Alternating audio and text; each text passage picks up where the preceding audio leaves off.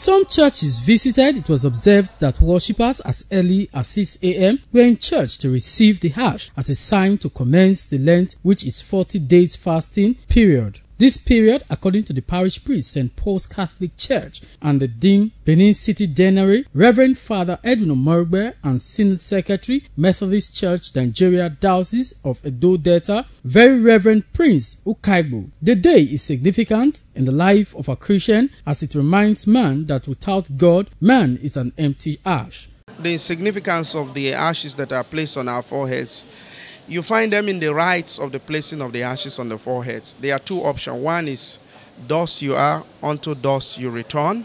And the other is turn away from sin and believe in the gospel. So the church is reminding us that without God, we are just like a pile of the ashes on there. That's why we put it on the forehead, basically almost throughout today, literally, to remind us that we are really empty without God. Ash Wednesday is the beginning of Lent, a period where Christians all over the world observed as a time Jesus Christ suffered for us.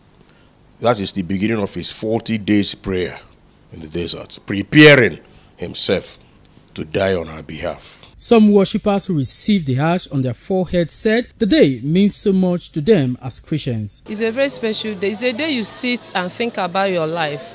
I think how you can move forward as a child of God. It's a day you think, whom have you offended for the past years?